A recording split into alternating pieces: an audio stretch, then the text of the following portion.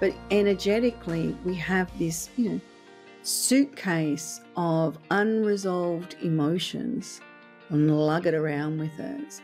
And every now and then, even without something setting us off external to ourselves, but it can be a thought, that suitcase will open and that stuff that we have suppressed can ooze on up and we can start reliving the emotions that we have not resolved, we haven't processed. And there's lots of reasons why we haven't processed them. A lot of the time it's because we're overwhelmed and we didn't know what to do with them. Insight and awareness, spiritual explorer. Soul intuitive, emotional and spiritual mentor and award-winning author, Lorraine Nilon. Welcome explorers, and thank you for being part of the adventure. Like and subscribe if you want more information about reconnecting with your soul, recovering from your wounds, and rejuvenating your zest for life. Today, I want to talk about triggers. Sarah, one of our fellow listeners, has actually sent me an email saying, sometimes I don't even know why I'm triggered. And what do you do when you are triggered? So she's just finished reading Spirituality, Evolution and Awakened Consciousness. And what she loved from it was it gave her questions to ask herself when she felt triggered. So we're going to do a little exploration into triggers and why we are triggered. So when we're looking at triggers, what are they, would be the first question. And basically they're an involuntary reaction and it recalls a traumatic experience. Or the other thing that it does is it has us running through a particular filter. So from our past, different things have happened and we've created these filters from them. And it's the way we start looking at them. Everyone has triggers. There's not a person on the planet that isn't triggered by something. Now, how we deal with it is very different. If someone is emotionally overwhelmed, their ability to deal with a trigger is going to be very different to someone that has emotional intelligence and has realized that their past is now, biting at their heels, so to speak. So when we are triggered, it can be, like I said, traumatic experiences, but it can also be fear-induced. We can play mind games with ourselves and sometimes what we fear happening. So we can fear being judged. We can fear humiliation, which most of us do. All those kind of things. So if we're having an experience and we start to feel nervous about something, we can start to fear that we're about to be humiliated or we just humiliated ourselves. And then that can cause us to have these big emotional reactions. Now, everyone's a little bit different to what can happen. Some people, it's a shutdown. They just switch off and they go internal and it's like they're held in a trance. Other people explode and they can act it out. They can be yelling at the dog or the children for nothing really. Yesterday, whatever you're yelling at today didn't bother you, but because you've been triggered about something else, you're actually trying to get that energy out, and what you're doing is releasing it, generally on somewhere you think is safe. So children have no power, they're safe. Animals, pets, and, you hear the old expression, go and kick a tree, can't kick you back.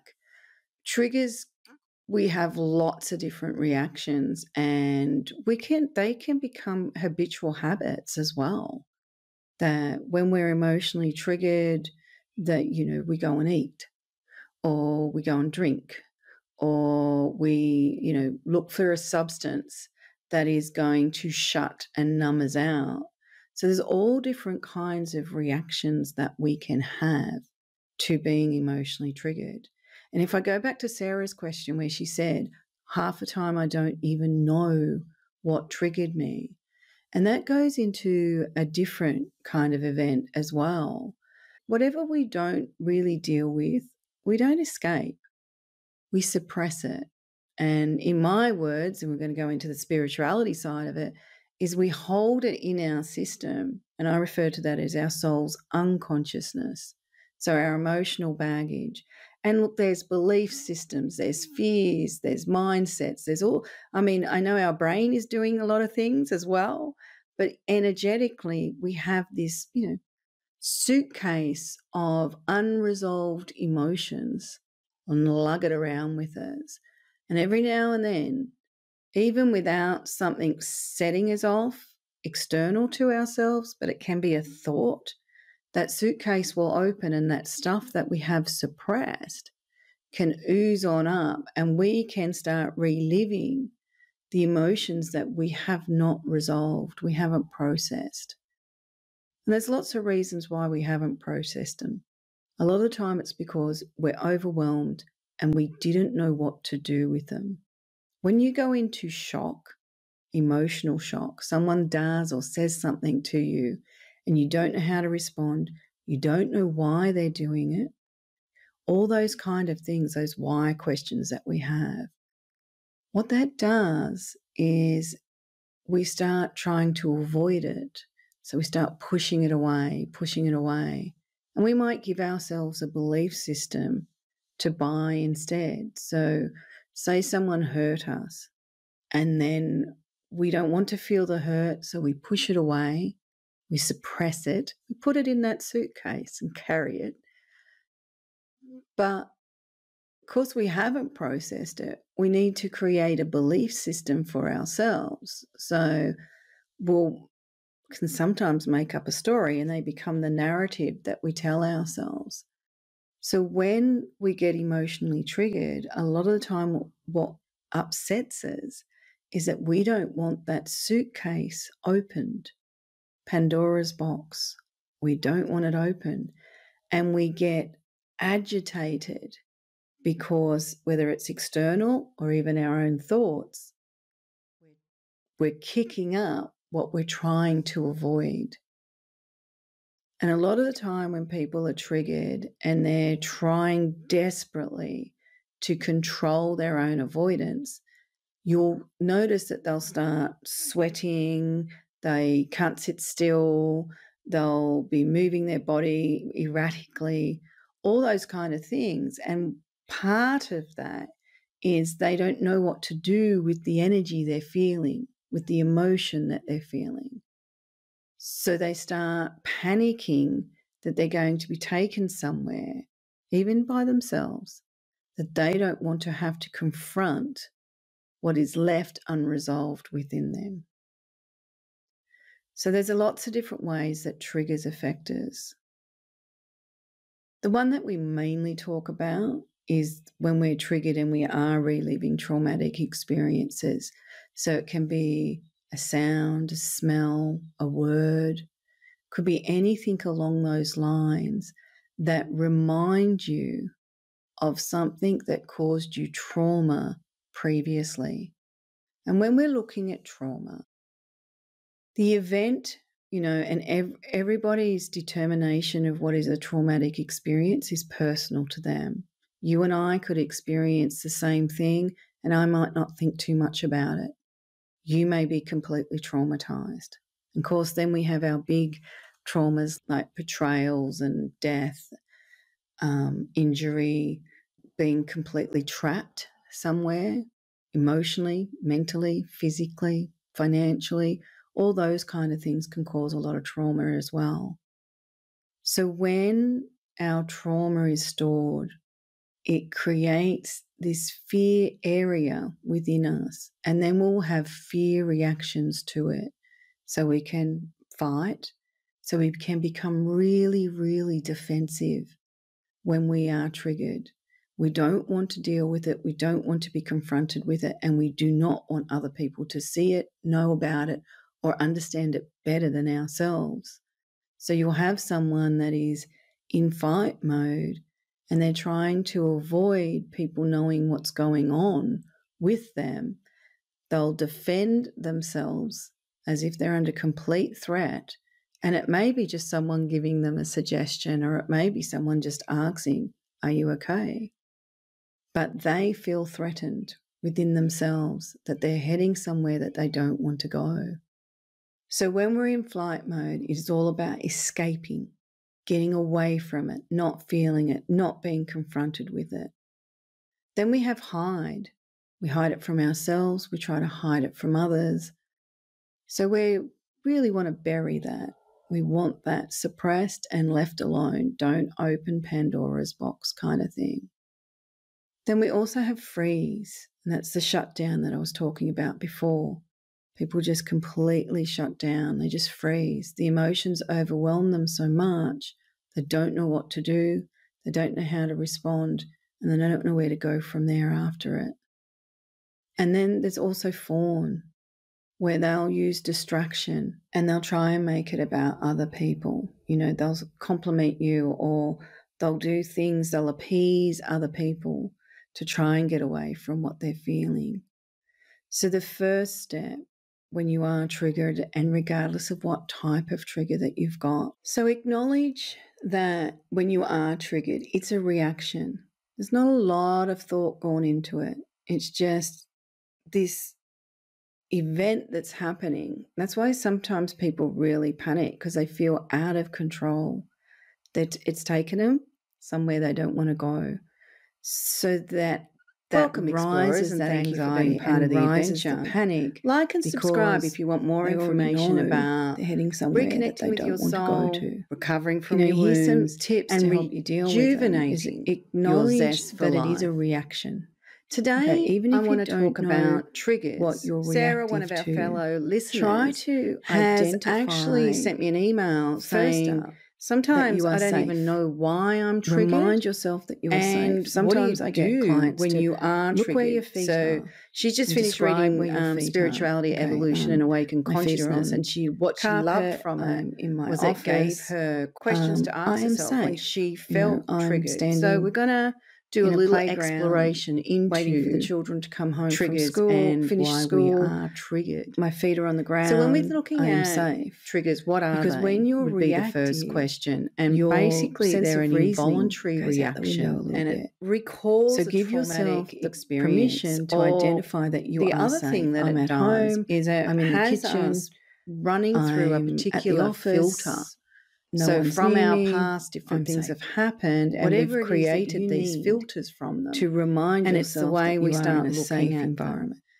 Everyone That will has start to triggers. quell We're some of the all panic. There's not a person on the Then planet try that isn't to triggered by identify something. Now, how how you we feel. deal with it What is it very that I'm feeling? different. Don't panic if someone if you is don't emotionally know. overwhelmed, Just ask their the ability question. to deal with Okay, a if you're trigger is going to be angry, I very don't know different why to I'm someone angry. that has I'm pissed emotional off. intelligence and has Okay, realized what triggered me? that I their don't know. past is now, But I am feeling anger. biting at their And by you heels, being so to honest speak. about what you are feeling, and even being honest about not knowing So when we are why you're triggered, feeling it can be, you're actually like starting I said, to traumatic build experiences, a but foundation it can also be underneath fear yourself, where induced. honesty with We yourself can play mind is games becoming with important. ourselves, and sometimes Because when we what are we fear emotionally happening, so we triggered, can fear being and judged. we can be reliving we can past fear events in our head. We humiliation, can have which most of us flashbacks. do. We All often those start kind of fearing things. So if our we're having an own body experience, reactions, and if we we're starting to start to sweat feel and all the nervous rest of it, so we about start having a something, fear we can start to reaction fear to that we're about to our be triggered humiliated, or we reaction, just all those kind of humiliated things, our body ourselves, sensations, and then we that also start to can really cause panic us that our to have emotions are these now big controlling emotional us, reactions. and Now, we're everyone's a going little out bit of different control. to what can In that happen. first Some step, where people you try it's a to remind shutdown. yourself that you are They safe, just switch you're off going to and they go alleviate internal, some of the and pressure. it's like they're All held in a these other trance. fears Other and people beliefs are going explode to be kicking up. and they can act it out. And They if you're can be having yelling at the flashbacks, dog or definitely the children remind yourself for where you nothing are. really. They'll Yesterday, keep whatever being you're yelling at intrusive, today but didn't keep bother reminding you, yourself, but because you've okay, been I'm triggered here, about something else, wherever that is. you're actually trying to get that I'm energy sitting out. in the car, And I'm what in you're the doing car is park, releasing I'm waiting it, to generally leave. on somewhere you think is I safe. don't leave until I'm ready. So I don't have to do children anything have no until I'm power. ready. They're And safe. just remind Animals, yourself of whatever pets, it is you need to and hear. you hear the It old pulls you back expression, to go that and kick a safety. tree. So if you can identify can't the kick you feeling, back. that's good. Be Triggers, honest about it. we have And even if you lots don't of know different how to deal with it reactions, in that moment, go, we okay, I they can recognise that become I'm angry. habitual habits I'm not as sure well. why. Like I said, That that's when going to we're build up emotionally your triggered, building blocks of that self-honesty. we go and eat, When we go or we go out and of drink, integrity from ourselves or and we're we in our fear, look for a and when it's substance that is unrelated going to the reality of what and we're numb us experiencing out. in that moment. So there's all We different create kinds an of internal reactions that confusion, we can have, and then we don't know what to to do being with that emotionally confusion. triggered. So And when if we I go are back to triggered, Sarah's question, we're where she trying said, to half the time I alleviate the don't even confusion know we're feeling, what triggered and me. you do that, And with that the goes things that you can into a identify. different kind of event And as you well. remind yourself that you've Whatever got we time don't really later deal on with, to work out we don't what this escape. is. Hindsight We is a suppress beautiful it. thing. And in my You can words, find and we're out going to go a into the lot of spirituality information by side of looking it, backwards, is being we hold it in self-reflective. our system. And So I refer in the to that as our moment, soul's it's about unconsciousness. pulling your own So attention our emotional baggage. to what is going to And look, cause you there's to feel belief safe, systems, there's fears, there's emotionally mindsets, safe, there's as all. well as I mean, physically I know our safe. brain is doing When a you lot of are things in a as well. position that you feel you're ready to be self-reflective about what's triggered you, Try not to hit yourself with just judgment and shame reactions where you're constantly telling yourself there's something wrong with you, or you're not good enough, or you're the problem, or, really ruminating on the things that you don't like. That's not self-reflection, but it's something that when you are triggered, it comes in there, it sneaks in on all of us. It can take us a long way from the actual issue.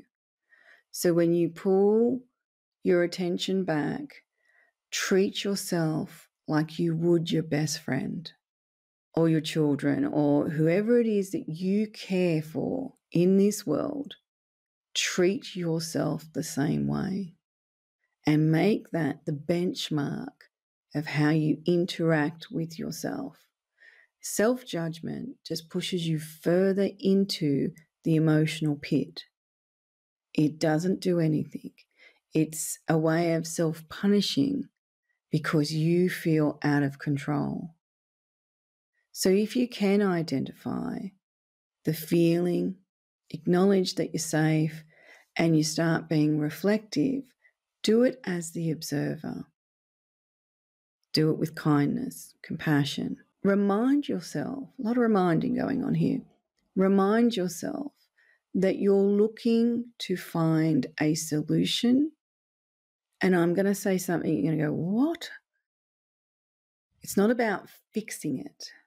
See, what people try to do is control themselves to fix the problem. So what they do is try and replace the behavior. Okay, if I believe this, will it stop it? If I do this, will it stop it? If I numb out this feeling, will it stop it? It might give you a bit of relief. It's temporary. All this stuff is in the suitcase somewhere along the line. That Pandora's box is going to open. It's going to come back. So give yourself permission to say, okay, I can identify this is an issue and I want to explore it, and put yourself in the driver's seat. So what is this about? Is it about my childhood? Is it about, and if it's a traumatic event that has come back up and you're experiencing the flashbacks, give yourself permission to really ask yourself, what is it about that event that I haven't been able to walk free of? What is the chain that is holding me to that event? And you'll find it's a fear or a belief system, or it's so traumatizing that you can't believe that it happened.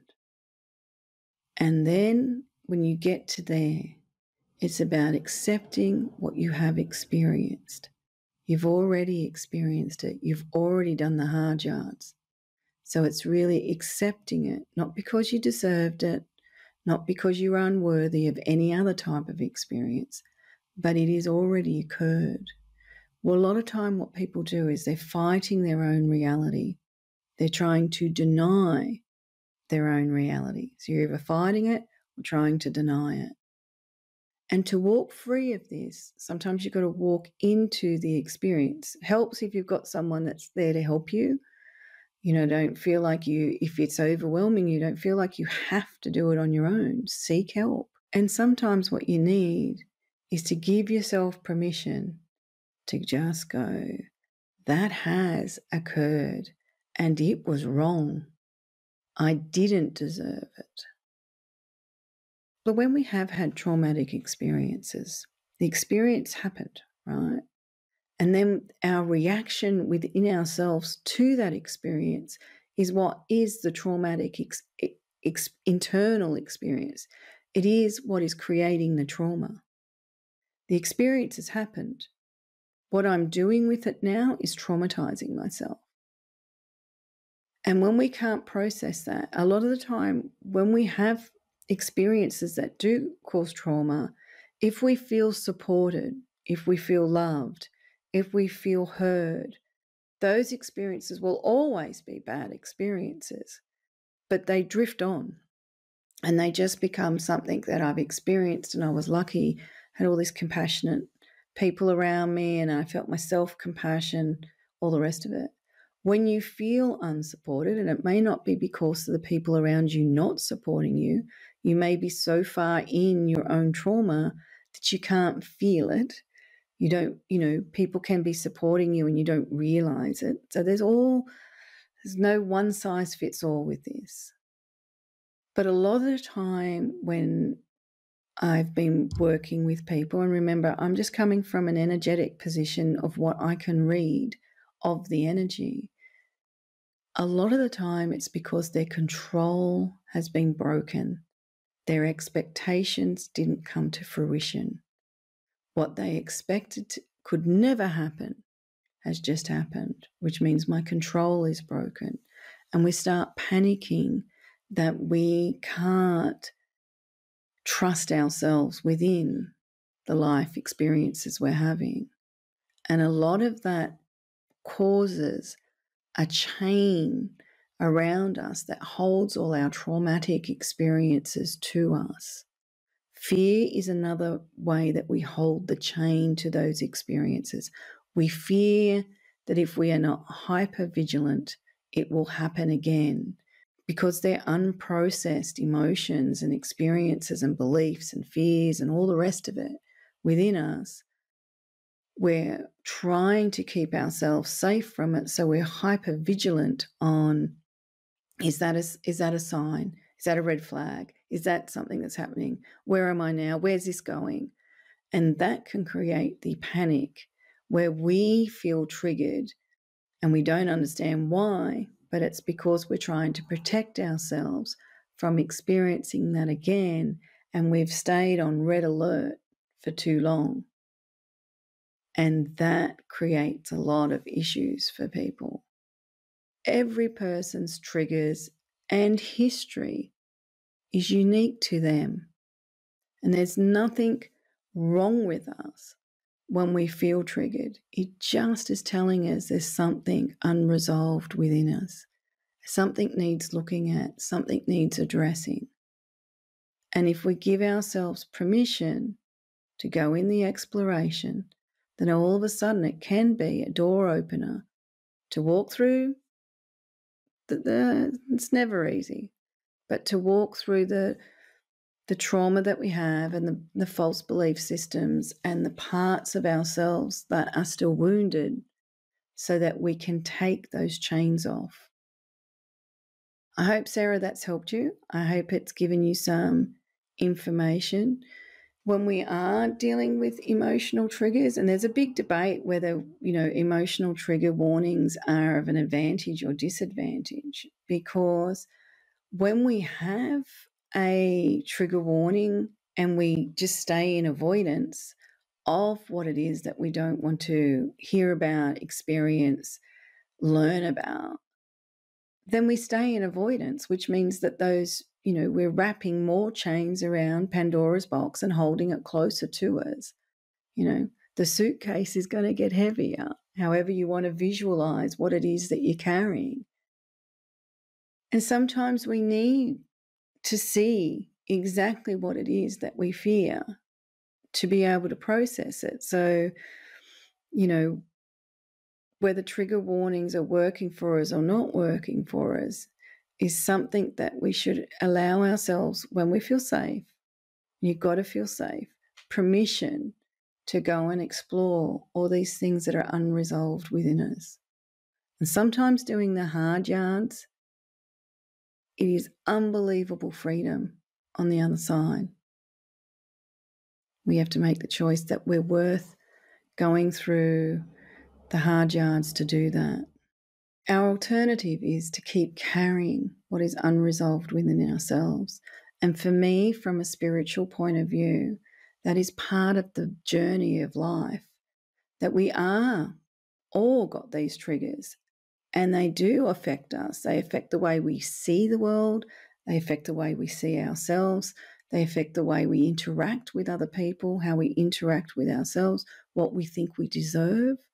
These things that are unresolved, these emotions that we have trapped within us, they are altering our perception. So it is worth the hard yards to change our perception. Anything unresolved within us, whether you want to call it your shadow self or emotional baggage, or any of the catch cries, it's stopping you from living your best life. And I know that sounds like a catch cry too, because that's what everyone says.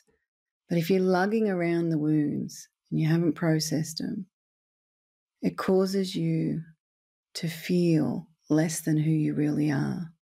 And that's why it is important to deal with the truth of what is unresolved so you can understand the truth of who you are. Now it's time for Flip the Book, and I'm just going to take the top book, which is Breaking Free, and I'm going to randomly open it up. Where my eye falls is forgiveness.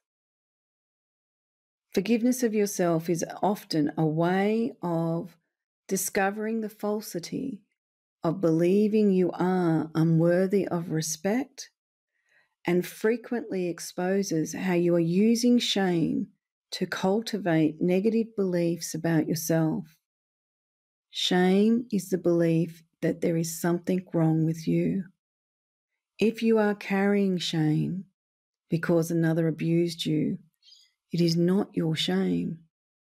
Being an abuse victim means the shame belongs to the abuser, not the abused. Shame is a resolvable emotion, especially when you unconditionally love yourself and value and accept the truth of innocence. We have many experiences where we did not deserve them. We are victims. But to stay in that victimhood is what's going to cause you a lot more trauma. Forgiveness of yourself, not if you've been abused, not for being abused, but forgiving yourself for your reaction to it, for beating yourself up, for not feeling good enough, for believing you deserved it. That's what you're trying to forgive yourself for. And let the shame fall wherever the abuse started. And it's never the innocent, it's not the victim. So when we're triggered, a lot of the time it's because we do feel that we were unfairly and unjustly treated. I know I'm going back to the indifference, but as humans, we really react to people's indifference to us. And every abuse, regardless of whether it's narcissistic, childhood abuse, or just someone being mean and nasty, bullying, criticizing, putting down, what we react to is that person's indifference towards us. And indifference scares us, as it should. But when we become indifferent to ourselves, we create a lot more trauma within ourselves. Like I said before, trauma is a reaction within ourselves. The event occurred. It can be a terrible experience. It's a traumatic experience, which means there's an internal reaction to it, one that we find very difficult to process. When we come indifferent to ourselves, we hold that pain, we hold that fear, and we build negative self-beliefs or adopt the ones that were being told to us. And we start determining who we are from that place of indifference to our natural selves. Just hearing that out loud, you should go, yeah, that system is not going to work. That is going to cause me to really start to self-loathe, feel second class, all those kind of things that hurt us. So when you are being triggered, one of the questions I ask Is it because of someone else's indifference towards me? If you're journaling, ask yourself the question, when was the last time someone was indifferent to me and what was my reaction to it? Where they did not care, showed no empathy, compassion for how what they were doing or saying and how it affected me. I think you'll be very surprised with what you come up with. I want to thank everyone for listening, and please like and subscribe. We want you to be part of building the channel. Remember, if you have any questions, I'm more than happy to look at them and see if we can get you an answer.